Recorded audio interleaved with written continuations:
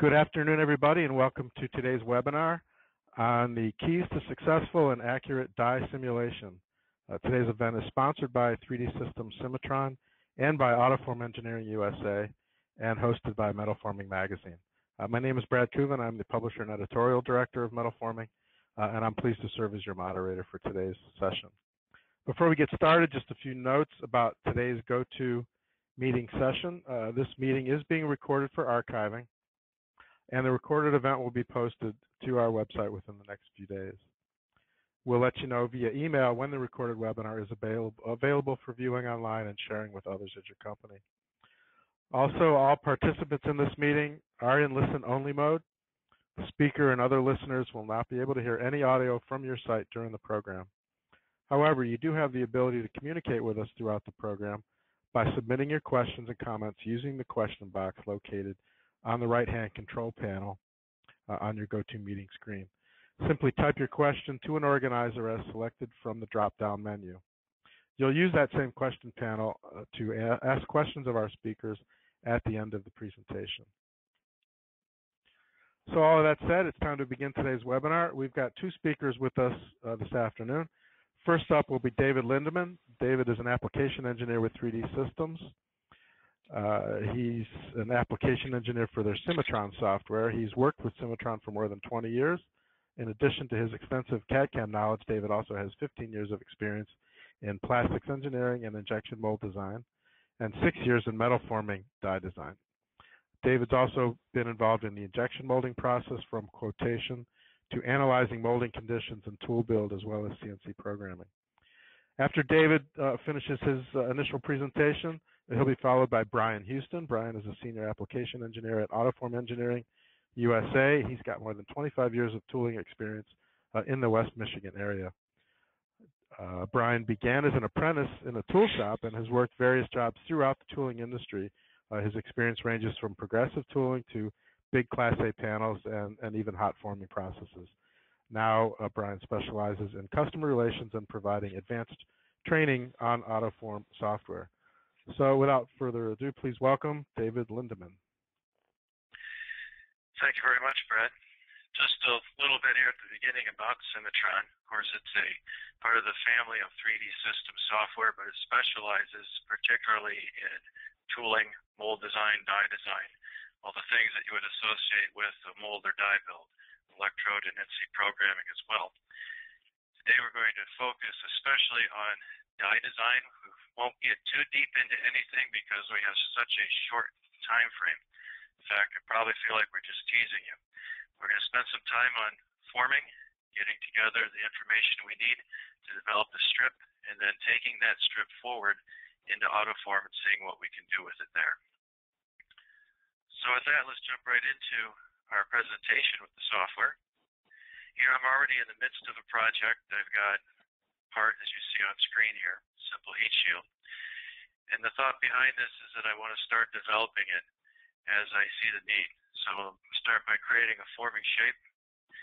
What I'm doing is just kind of working in, I don't know, I call it like a notebook fashion. I'm just giving these things some simple names so that I know what I'm doing. And then I'm setting a progression, but that's not set in stone. It's more for me to understand the distance that I'm working with.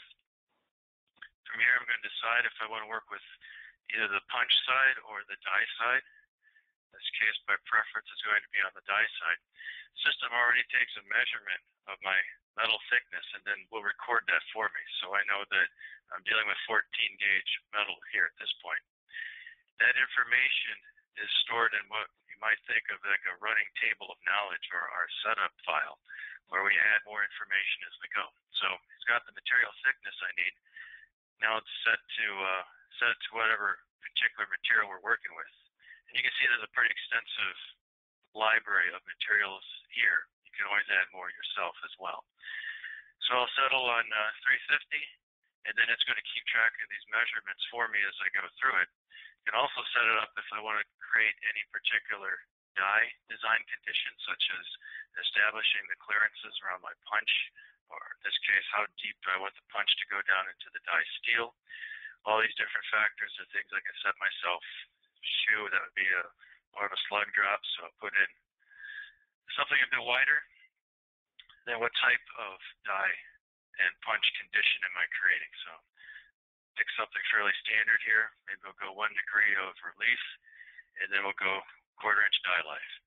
So you get the idea that as you progress, you're adding more and more information as you go. So let's look at what we're going to do with this part here. I'm going to start unraveling it, I guess is the best way to say it. So we'll create another die position to work with. And I'm thinking maybe the next to last thing I'd do would be to work along the flange here on this left-hand side.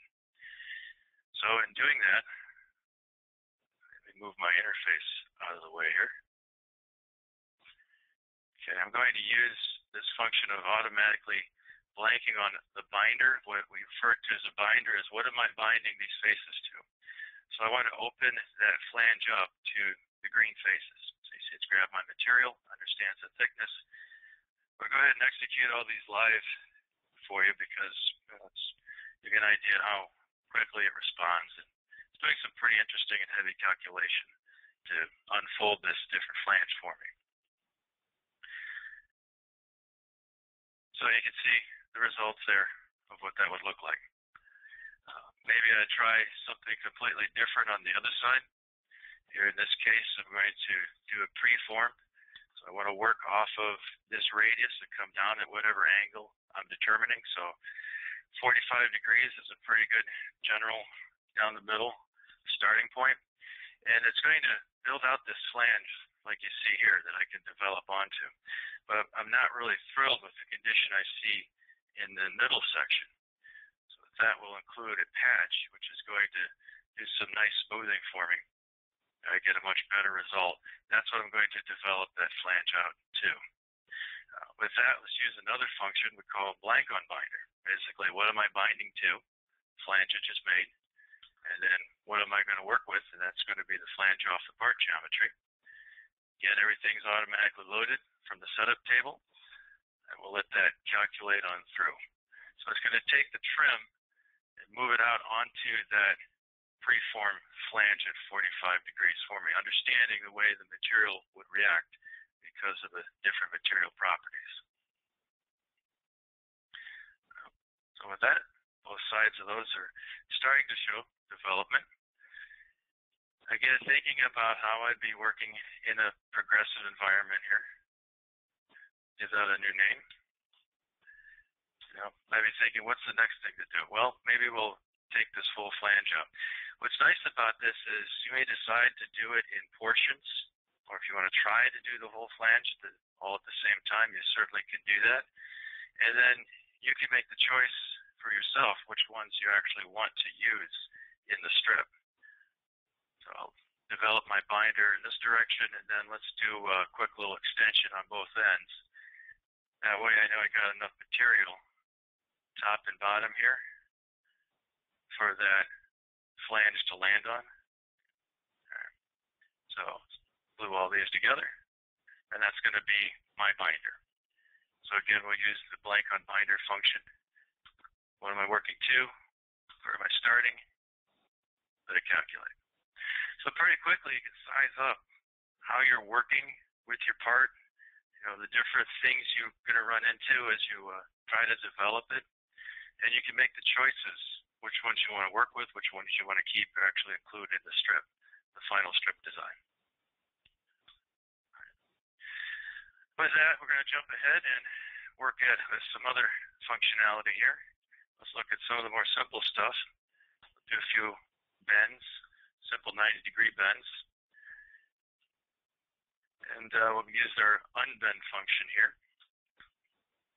So working with this flat area, we'll unbend that flange off to the side. Now we can do that again by setting whatever particular angle we want.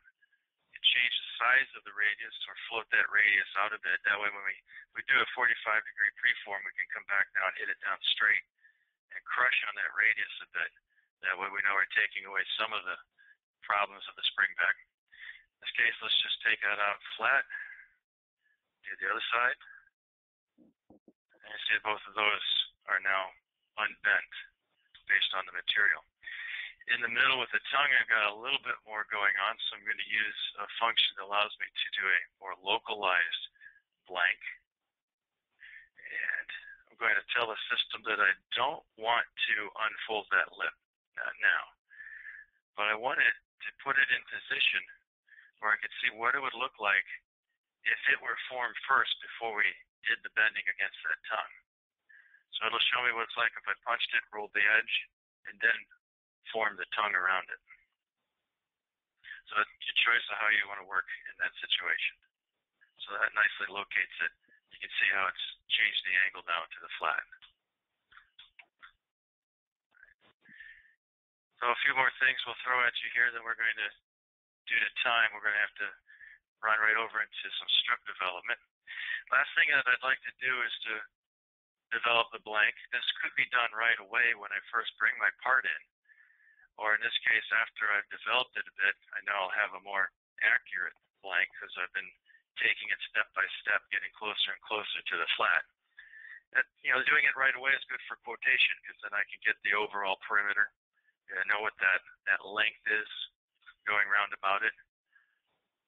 That way I know my overall linear distance here, which is almost 55.5 inches all the way around if I'm think about maybe laser cutting a blank. So very quickly you can see how we can develop some forms to get to where we need to go to start developing our strip. Now with that, let me hop on over to the strip itself. Here I've got a little bit more of a understandable progression. I took my time and developed out each of these stations in a little more simpler way, so I'm not trying to do too much at once. Plus it gives me a lot of stations now that I could deal with when I'm setting up my strip. So let's hop on over into the strip. We're going to use the blank that we just created, and it's only one particular part at a time that I'm working with, or one piece of geometry is another way to think of it. So now I'm beginning the nesting. All the while we're going to keep track of our scrap area, the total amount of usage, and set my min distance to something that you can see how that affects then the overall progression. Or if I change my overall progression, you can see how it's affecting the distance in between. So it's allowing me to play with the factors and adjust the other factors as I go. Have the option of doing a 2-out, and this can be with right hand, left hand. It could be with the same geometry or two different parts entirely. Plus you can shift and move these parts to interlock, to nest that way as well. For what we're going to do a simple 1-out. That way we can zip right along through these functions that we need to take a good look at. All right, now I'm setting up, again, I'm going to keep track of my scrap, but I'm setting up how many progressions I'm thinking I want. Do I want to work right hand, left hand? It's your choice, designer's preference. And then let's set up the total width here. So it's looked at the absolute geometry plus 1/4 inch as a default, so that's your strip width. But all these margins can be adjusted as you see fit. So if I'm doing a 1-out, maybe I'll put 2 inches at the bottom here for my carrier. And then I want to have room at the beginning. Maybe I'll throw 10 inches up front here. So you can see it. So I got a little place I can, drop my pilot hole in.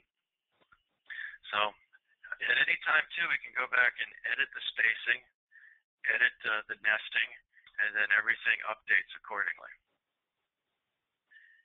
Next, we're going to look at setting up some of the forms that some of the punches that we're going to work with here.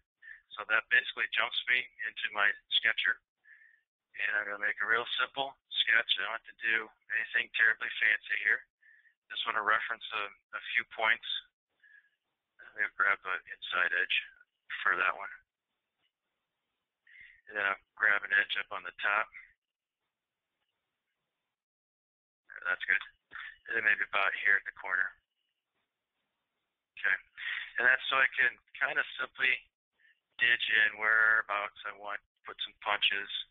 Maybe I'll split the punch hole right here, make 2 punches, and then come down here.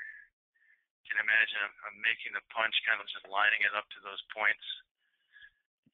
Give it a few dimensions to control it, the carrier. Make sure we got at least an inch on that. And then where this punch is going to be sticking into the material guide, stock guide, So we're going to limit that to maybe 1/2 inch.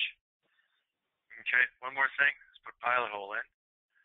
Say I want my pilot to be a 1/2 inch diameter. Let's kind of line that up right here. That's what I'm going to work with then to create some punches. So quick and easy, that's the idea behind it. Start first by punching the pilot hole. First occurrence will be here, and then it'll carry on down the strip.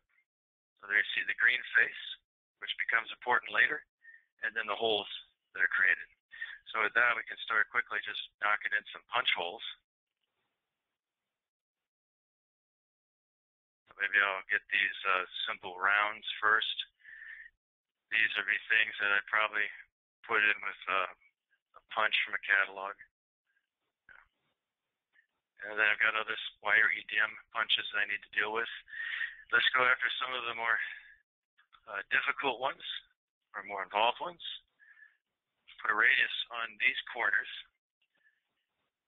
Just general practice, perhaps. So if that's what I like, go ahead and we'll build that. You notice I just picked one indication in the center, and it found the perimeter of that punch for me. Now we're going to tell it where is the first place that punch will occur, right here. So it'll punch it there and then carry it down the line for me. Let's do the other wire EDM punch. We'll pick out here. Again, put something on the corners. Now in this case, you see I just had a line separating these two punches, and that would not really be considered very good practice at all. So we'll use something called the cookie, and that allows me to create an overlap across these punches. Maybe if I drop an offset value in here, you can see, in this case, using the advanced option, we're going to notch into the steel. That way, you're not creating a shear on shear between those two punches. So that's one option.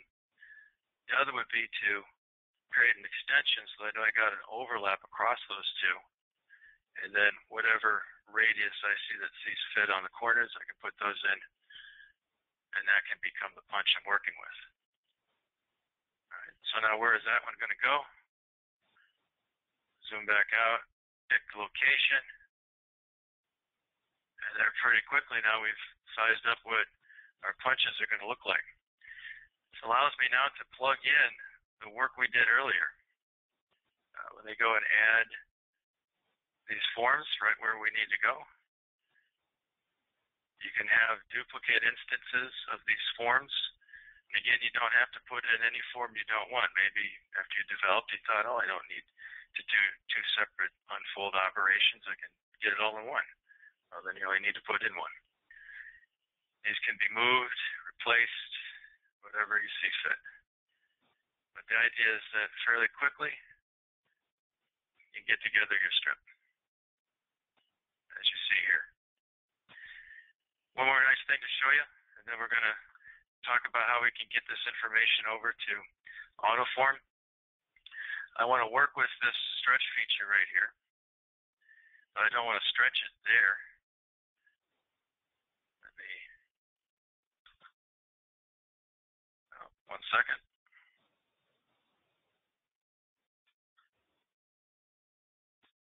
Scroll down to here and work with it off of here. There, that's better. So we find that in either the form or the station, and you see how it's just duplicated across the strip. We'll mark that as my first occurrence, and then say I want 3 instances of it, and we'll trim into the strip as we go. So that stretch feature can be put anywhere, as you see here. Well, that's the idea behind getting our forms together, developing to a blank, and then creating the strip very quickly, not just for die design itself, but also for quotation purposes. Now, having done all that, I'm going to hop over to a different strip. The reason for this is that other part showed some of the functions so much nicer than this one would. Basically, this part has only a couple of real forms to it, but it shows very well what needs to happen in AutoForm. So we'll use that as we take information to AutoForm. From here, some of the additional things that I'll do to send the information AutoForm needs are to create basically these pads, so surfaces or simple solids for geometry purposes that I call like my lifters. And then I'm also going to create these punches, we'll call them, but really they're kind of like ideas of what you would use for forming with the metal itself. So they may not be the actual end design that you'll have, but there's something that's going to help you when you go through the simulation. All right, with that, let's hit the button, send to AutoForm. And now I can start adding the information I need. So by coming over here and picking a reference, it's going to know exactly what my progression is. In this case, you'll note this particular strip was drawn up in millimeters. Then let's assign which parts are going to be of the lifters. So we'll come over here and pick those. At the bottom as well.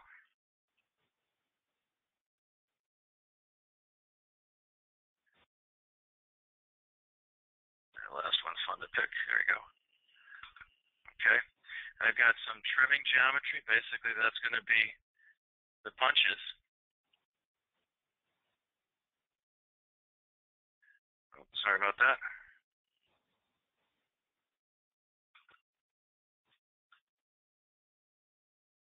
And where did it go? There we go. All right, let me go back here and show you the punches.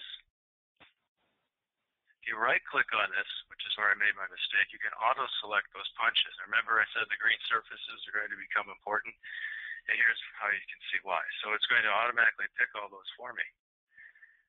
Likewise with the pilots, say what's going to be the first pilot to pick. I'll pick that. And then I'm going to tell it, go ahead and select everything like it. And then it'll automatically pick those pilots on down. Just want to pop out on me here. From there, you can now pick up forming geometry in the different stations. That will include now the forms that we made here. So I'll double click and say this and this are going to be part of the ram steel, and then the pad. So I'll pick those faces. Then perhaps come underneath here and say, all right, do the bed steel. Make sure I pick the right one. And the bed post. Pad, I'm sorry. All right, so this information now gets propagated where we can send that on into AutoForm and it can begin working the simulation. So with that, I'd hit this button, export to AutoForm, and this is the perfect time that we need to give our attention to Brian as he explains what we can do in AutoForm.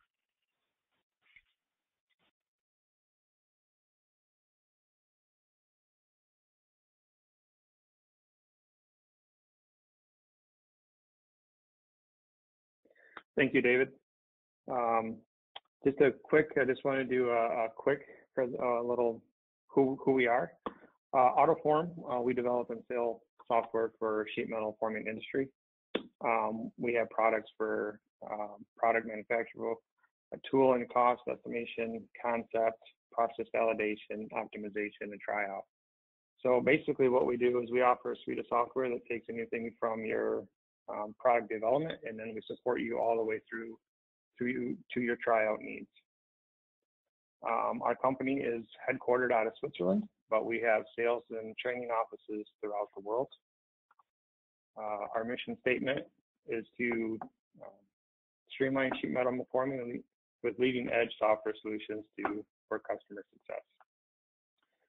This is just an example. We have some of our customers. We're in all of the major OEMs, 750 suppliers, tool shops, steel and aluminum component design, and we have over 3,000 users in 50 countries worldwide. All right, so now we will get into the AutoForm software. This is the basic interface you'll see. From here, we just come up under our Start application, and we import in the file that was just created in Cimatron.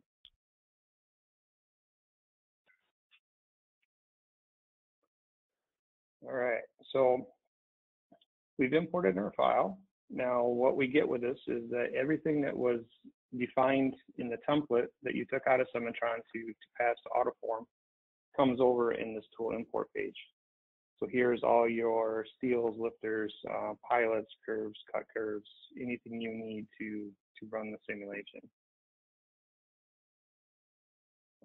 Materials, this is all defined from Cimatron. Blank pitch is defined from Cimatron. Settings, you can come in here, you can say if it's upper skin, lower skin. In AutoForm will apply an offset based on your material offset, or you can use just the tools that contain an existing offset. And then it's up to you to tell AutoForm how many strokes that this progressive die is. Once that's set, we have lubrication. We're going to use standard mill oil. In here is our tool definition. These will come in automatically populated based on the template that you import from Cimatron. It's just kind of a good idea to maybe verify these to make sure that the tools are displacing each other correctly. And then pilots come in predefined from Cimatron with the diameter and height. All we have to do is tell it what the reference tool is, and we're good to go. Once that part of it's done, we are ready to look at our simulation. We have a couple different engineering phases. We have a concept evaluation phase, which is for your initial feasibility process, run it through, make sure you have all your issues corrected. And then we have a final validation state, which goes through and runs a different mesh setting to validate your results. So once we have this done, we can come on down here under our start, and we do what we call a kinematic check. All that's going to do is just basically take a one hit, or not a one hit, we're just running in the background, checking all the kinematics, making sure we don't have any issues. And once that's generated, we'll jump right into we'll go ahead and run our simulation. I have already run this one just on the preference of time. I didn't want to have to run the simulations. But we can step through here. You'll see that the sheet moves, but the tools stay in position and just go up and down. So as we come through here, we'll run it all the way through our process. Just click through these, and we can see our sheet moving. All right, so we've come down through, we're through our finished form station. Now we just kind of want to look at our part and our evaluation. So we're going to just do a couple little things. For one, I notice here that this flange should be a 90-degree bend, and I see that it's kind of cocked on an angle. So something is, to me, a little bit wrong here. So let's go back to our first form station, which is right here, where we're bending this tab down. And let me cut a section through there. Let me get this panel out of the way so I can see it. Right through here. And I'll turn our tools on. Oh, shoot.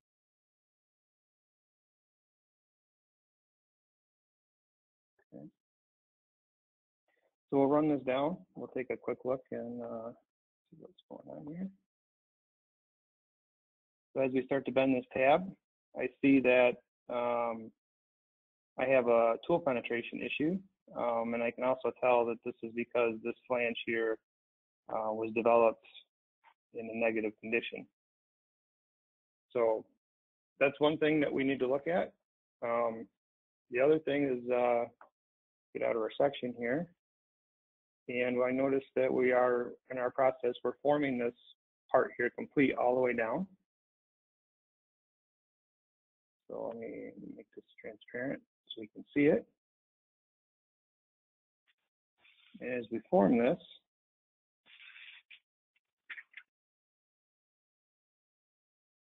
as I form this down, you can see that maybe this front edge of this flange is getting pretty wavy.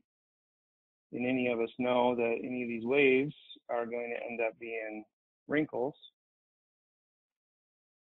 So we can kind of look at this. We can see that we've got some possible wrinkling issues going on. So we'll run this down to bottom. So we're sitting on bottom here. But AutoForm, we do offer some evaluation tools. So if I click on our wrinkle analysis, I can see here in the front of our part that we have this red area right here, which indicates that that is a wrinkle zone or wrinkle area.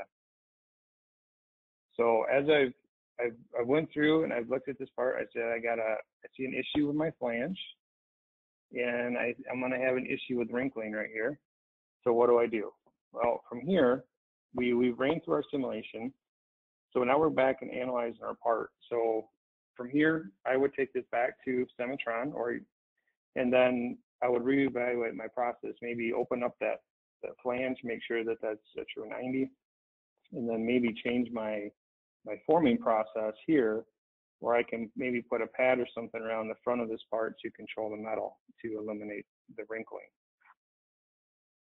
So what we've done is we've went back to Cimatron and we've made our changes. Now we've brought that back into AutoForm. Now we're going to rerun our process. We'll just kind of step through this. We'll skip the blanking operations.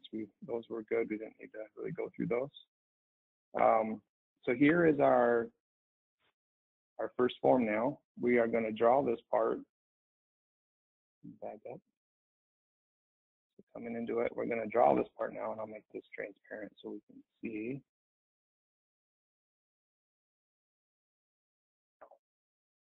See this here. As I step this part down,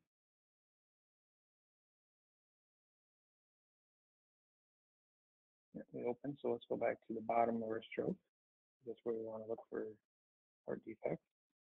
So here's our bottom, and then I'll come back and I'll click on my wrinkling. Okay, now same evaluation standard that we did before, but this part now is blue, which indicates that our wrinkling issue has been resolved due to our fact that now we are now holding this front of this part with a pad and controlling material.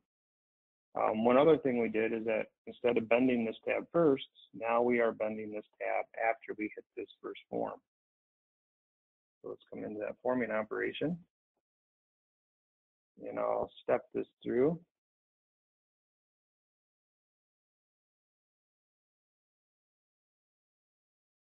All right, so now we're bending that tab, but like we did before, I'm going to go ahead and just cut a section through here. Make sure we get through the center of that tab, and I'll turn our tools on. So now what we see is that as we form this, now we are forming it at the 90-degree angle. So when our tool opens, it looks much better. We don't have that big spring back or that big distortion of the flange because we're not displacing that metal with a tool violation. All right, so we've went through, we fixed our form on the end with our wrinkling. We've fixed our flange. Now let's walk this the rest of the way through our process here.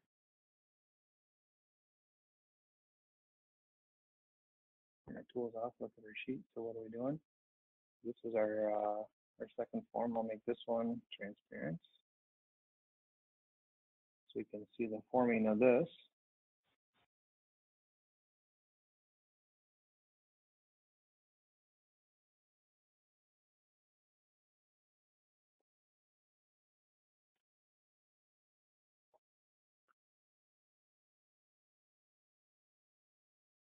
You'll also notice that when we form these, that you'll notice we cover the downstroke and we also cover the tool opening. So you will be able to see if you have any conditions where you may run into a reverse forming condition due to pad timing, etc. As we come through here, now we're into our cutoff station. All right, so our part's been cut off. Now we're left with just our final part. We had it tied together in our strip, but now we're just looking at one side. All right, so now we've got through our forming issues. We ran it through, we revalidated our process. Another thing that we can analyze while we're still within AutoForm is we can look at forces. Let's give it a second here.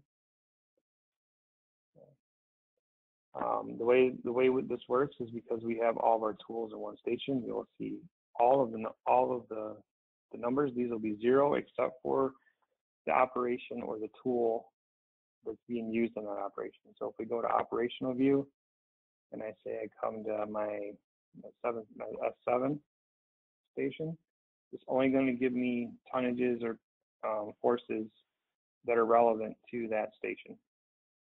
I can do it in an operational view this way, or I can click on a specific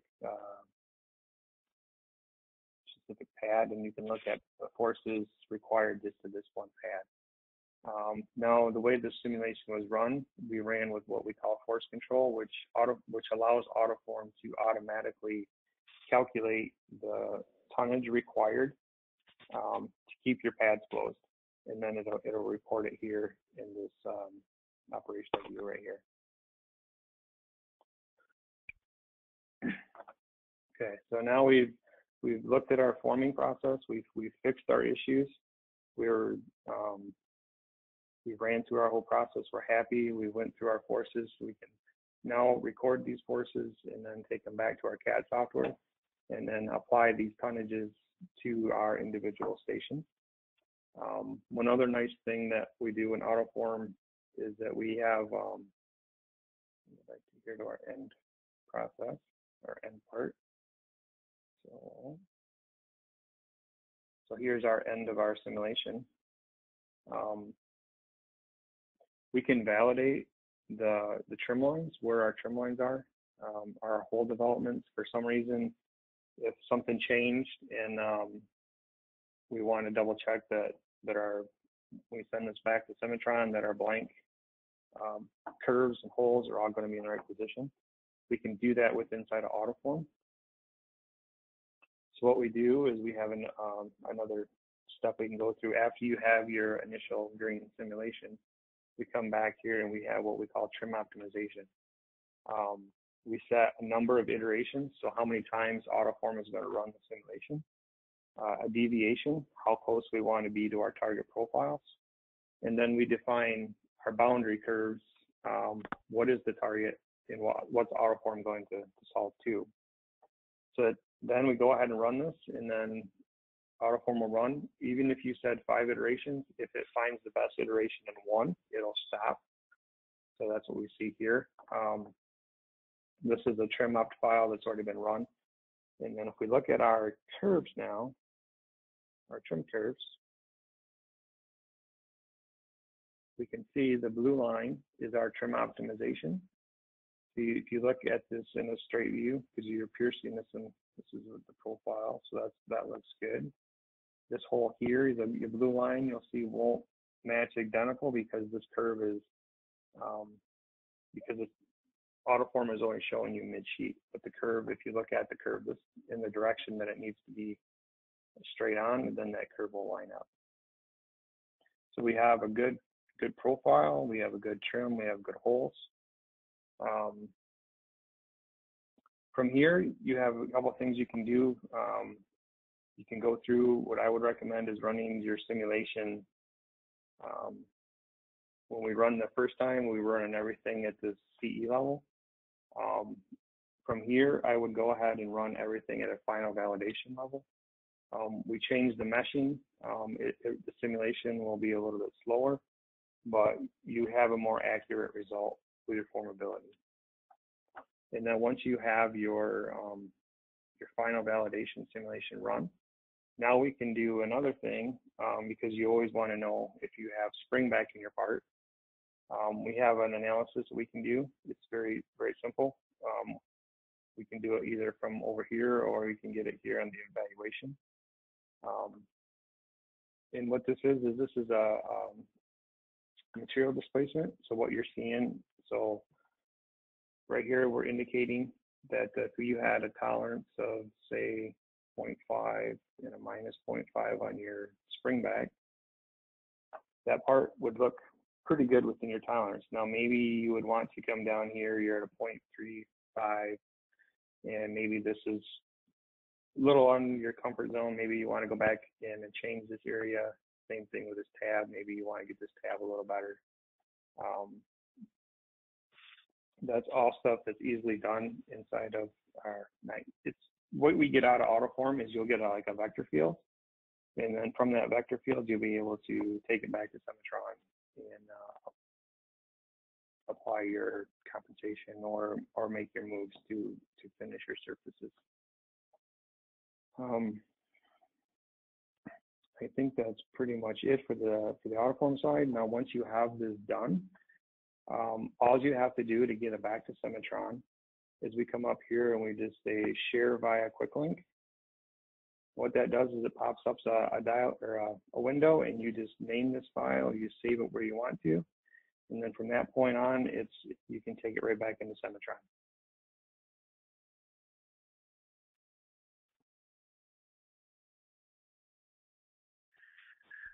Okay, thank you very much, Brian. So that takes us back to where we left Cimatron before. As you see, the strip is still up. And we can now receive that information that Brian just made, basically. So that comes across as the zip file. We'll now load that information. It's quite a bit here because we went through all the different stations. This includes information for the trimline optimization as well as the spring back calculations. So my choice if I want to bring all the results in, or do I want to specifically look at just one station in particular, say right here. We can now include the results of the spring back. We'll create a displacement.csv file. So basically that's a point cloud that we can overlay on top of the form or the part, in this case that part of the strip. And then using that, we'll do a spring back deformation where we can adjust the part or the tool steel to compensate for the spring back. Go ahead and create that. Also, we'll bring in the trimline optimization, and we'll let that think about it for a second as it brings that information into the Cimatron environment. A lot of useful things it does for you. First time I saw this, I was very, very impressed. Very impressed.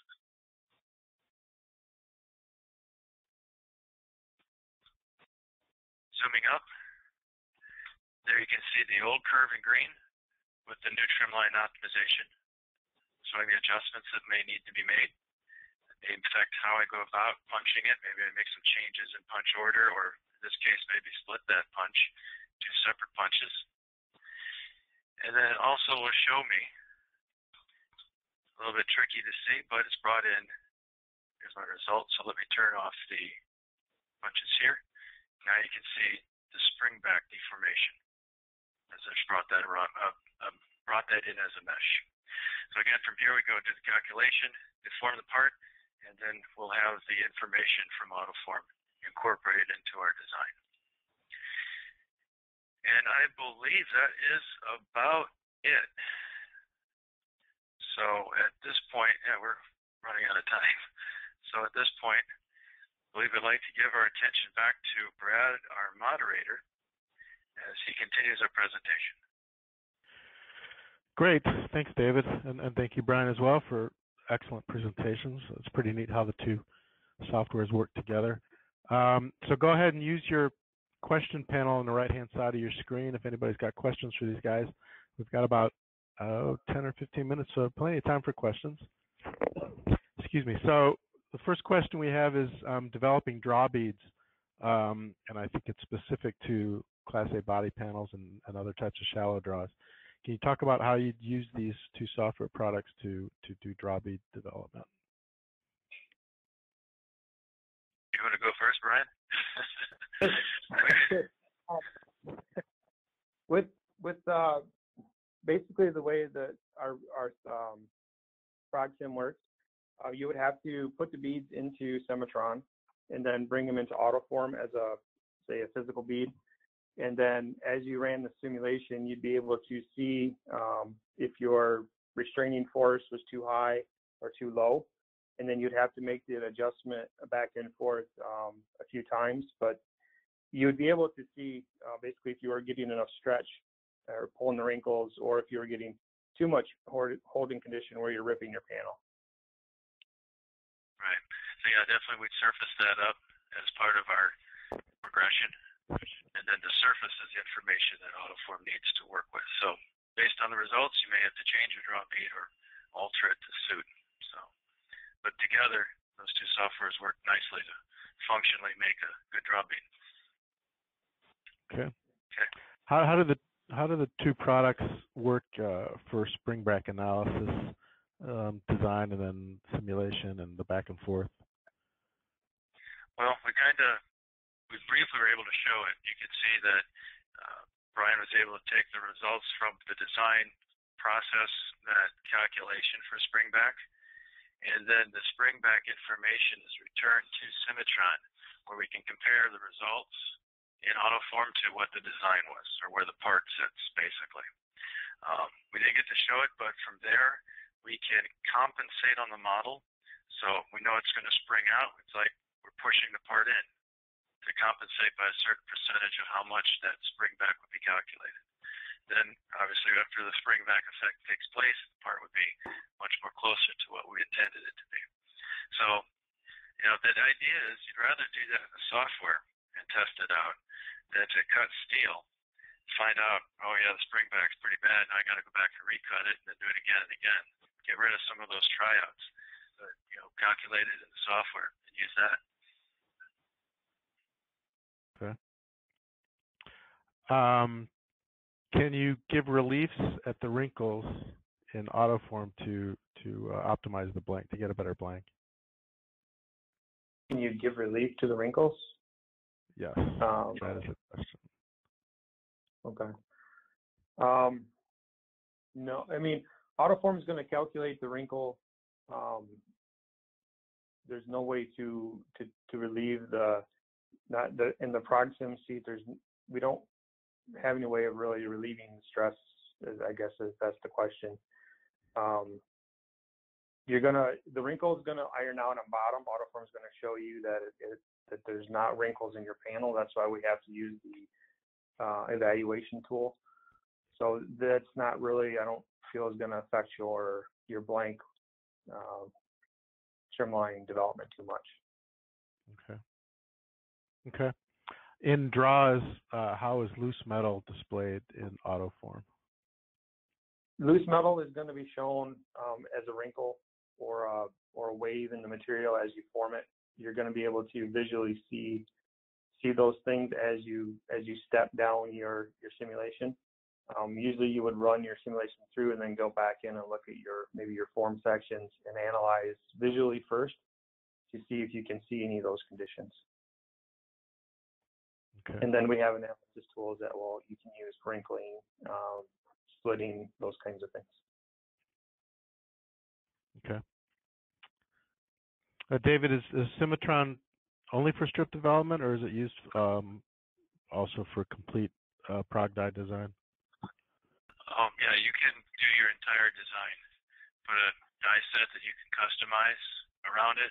You can bring in catalog components, either components or assemblies of your own creation or the ones that come provided even with the software. But it's all entirely customizable for the unique way that you may be doing your dies, and you can do an entire complete die design with it. Okay. And you support die component, the more well-known die component suppliers, the Danleys and Datcos of the world? Yeah, we have very extensive catalog listings of different components that are available, and we're always adding to that too. So our customers drive the need. So we get requests for it, then we can model that up, put it in the catalog. Customers themselves can make their own catalogs too, if they just want that information to themselves. Okay. All right, and then I know, Brian, you kind of had a pre-done simulation, if you will. How long does the simulation usually take to run? I know it's going to vary based on the part and complexity and stuff, but typical simulation time.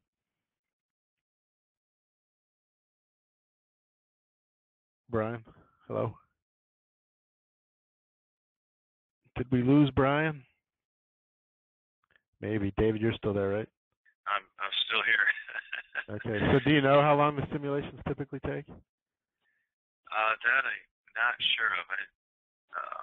And I hazard to guess if that'd be wrong. Yeah. Okay. Depending on It's computing power. It's a mess, though. You know. Yeah. And it depends on your computer too. You know. Yep. Absolutely. Maybe that's we can take note of who asked that. And we can get an answer from Brian afterward.